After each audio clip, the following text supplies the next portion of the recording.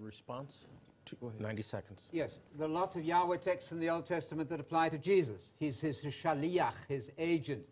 Everything that Yahweh does in the Old, Jesus can do in the New. It doesn't make him Yahweh. There's only one Yahweh. We keep talking about two Yahwehs. Very difficult. Only one Yahweh. That's the Father.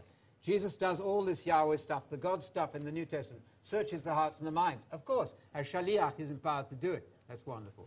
So I don't accept any of these arguments that this makes him literally Yahweh. He's representing Yahweh. If Joe sends me out on a job, I am Joe in Hebrew thinking. Not Joe, but Joe.